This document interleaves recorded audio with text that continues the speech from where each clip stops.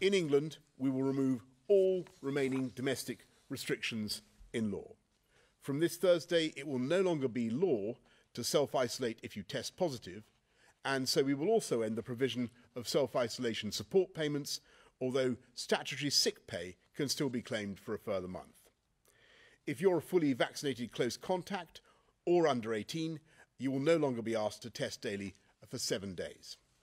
And if you're a close contact who is not fully vaccinated, you will no longer be required to self-isolate.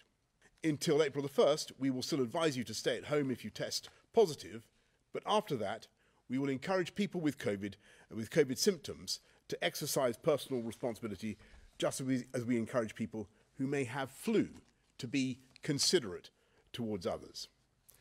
It's only because levels of immunity are so high and deaths are now, if anything, below where you would normally expect for this time of year that we can lift these restrictions.